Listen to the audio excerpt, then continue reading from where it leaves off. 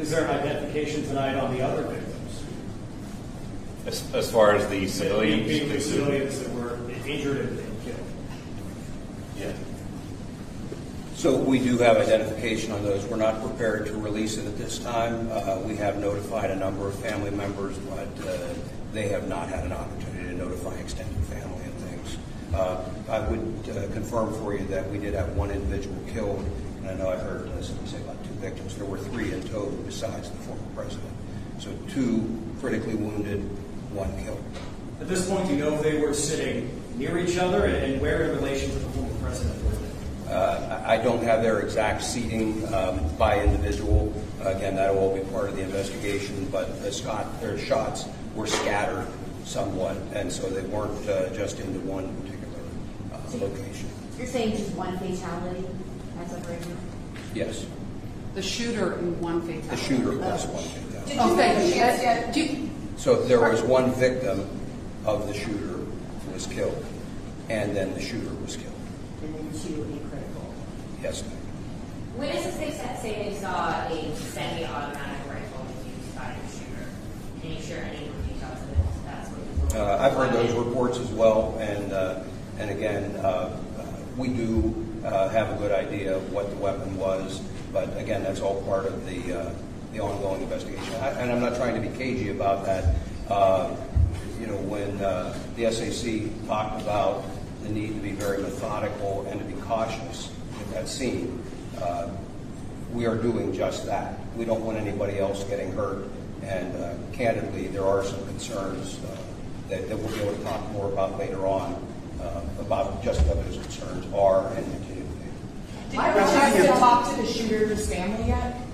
That's all part of the investigation. So there's a lot of really angry people. Are you monitoring? Has there been any threats in response to this? Are you worried? Have there been any specific threats? That's certainly a concern, and we're monitoring that whole situation. I mentioned that we're bringing a lot of assets to bear, and so like the FBI utilizing their analysts, we also have the Pennsylvania Criminal Intelligence Center.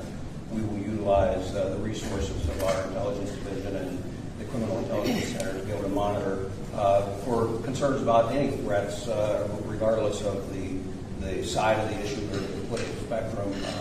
We want to make sure that we try and avoid any further violence. But no, nothing specific so far. No, sir. Without identifying them by name, can you say anything about the other folks who were injured or killed? Were they adults, men, male, female, anything at all? Ages? They were adults, and they're male.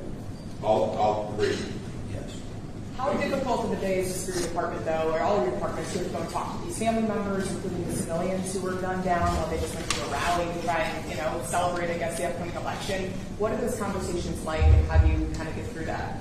We have trained investigators, and we're partnered hand in hand with the FBI, again, because we've got some federal violations, some state violations. And so our investigators are going out and methodically. We have a large team of investigators. They're going out, dividing up these interviews, and trying to conduct them as quickly as possible. And then there will be follow-ups.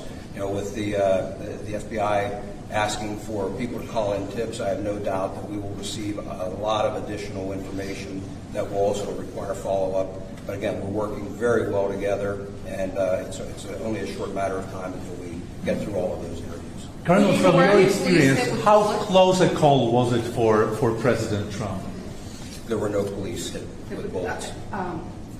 From your experience, how close a call was it for President Trump? I'm not going to speculate or comment on. Have any of you talked to the president? Did any of you have any kind of reaction? No. Which law enforcement agencies were tasked with securing this particular rally outside of the United States Secret Service? Well, Secret Service always has the lead on securing something like this, but then they work very closely. And I hate to use the word routine, but it is a fairly routine matter for all of our agencies to work jointly with the Secret Service. And it really depends on the venue, on what information is out there, what number of resources are devoted to it, and we work with them to provide whatever is requested by the Secret Service. But they're the lead in that security. Was there anything about this venue that made it particularly difficult to secure? I would defer to the Secret Service to answer that. They would have done the initial assessment. Was the rooftop part of what was being secured? Was the rooftop, given its proximity to the event, part of that process? It's my understanding that was outside of the perimeter.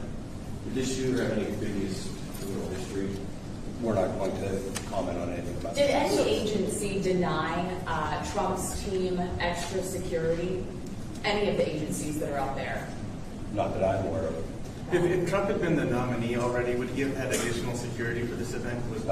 There again, Secret Service has the lead, and I'm not going to comment or speculate on what may or may not be provided at any given point, depending on their status as a candidate.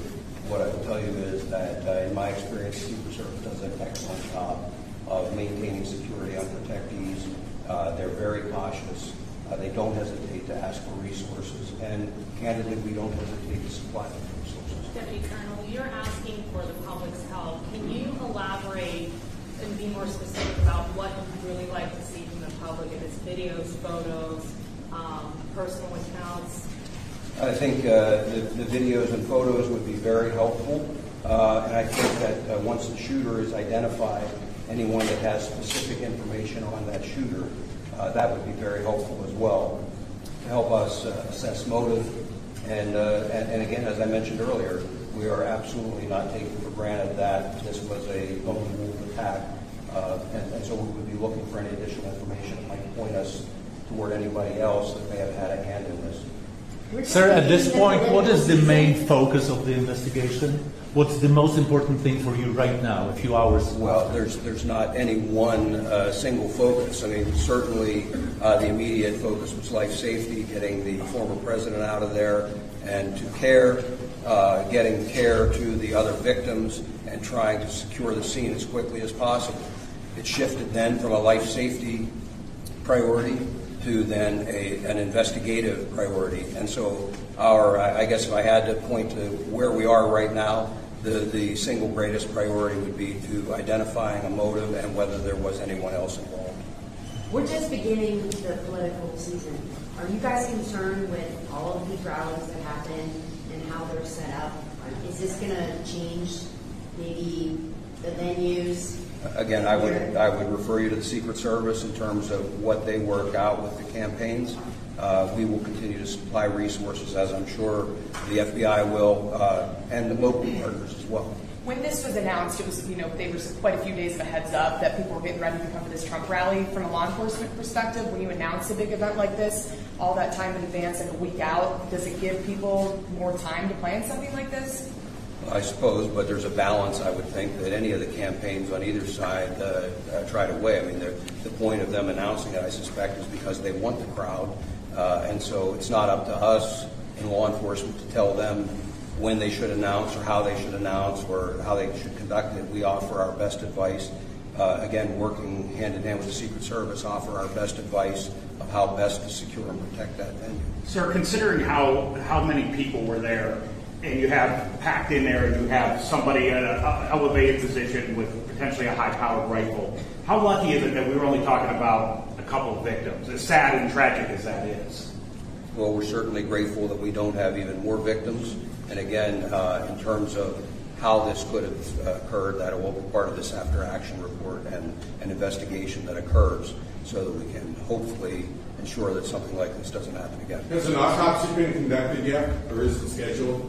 It has not been conducted. Do you have an estimate on how many people were at the rally? I do not. Hey, if somebody has videos or photos, so where should they send it? So we have the 1-800 call FBI if you have audio tips, and then we set up a specific tip line for audio and video. That's FBI.gov/Butler. And they should send just like any video? Anything that anyone has that is related to this incident, that they think may be of assistance investigatively, we'll take anything and we'll analyze it and we'll make a determination if it's investigative value. So tell us what they're... Go ahead. So from what you've been briefed on, it sounds like law enforcement only knew he was up there until shots were fired. Is that what you're hearing? So that is the assessment this time. So are you surprised that a sniper was able to fire off a handful of shots with the former president? I mean, Again, we're still working through the security apparatus that the Secret Service had in place, what potentially happened. There's going to be a long investigation into exactly what took place and how the individual was able to get access to the location, what type of weapon he had. All that it is really days, weeks, and months. But how of surprised are you that he investigation. was able to get off like 4 or 5 shots? It is surprising, but again, to get the truth, all the details of that will come out later in the investigation. Now, back to the perimeter of this building. I think it's going to be really difficult for people to understand that this building with a very high vantage point, some 100 meters away from where this is happening, isn't part of that perimeter. What goes into that conversation over what is in and out, and why wouldn't that be? Again, the Secret Service really needs to answer that question. They conduct the initial site survey. They do the initial security assessments and determine where the different security locations should be, and they're the ones who are in charge of securing the scene.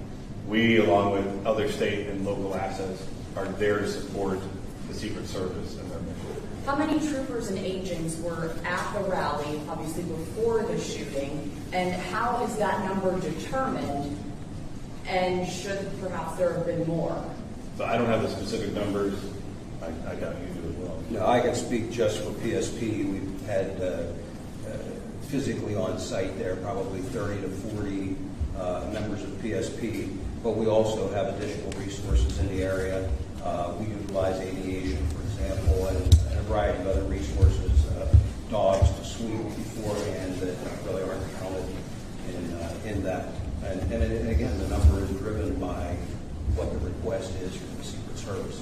You know, just in their defense, I mean, what I would want to say is it is incredibly difficult to have a venue open to the public and to secure that against any possible threat, against a very determined attacker.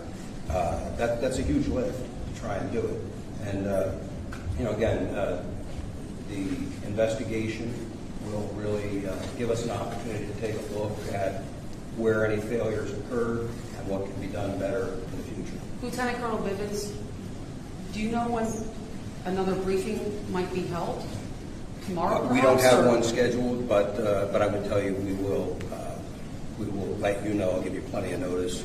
Certainly, as soon as additional things develop that would be noteworthy or of interest to you, we'll get that scheduled and have another briefing.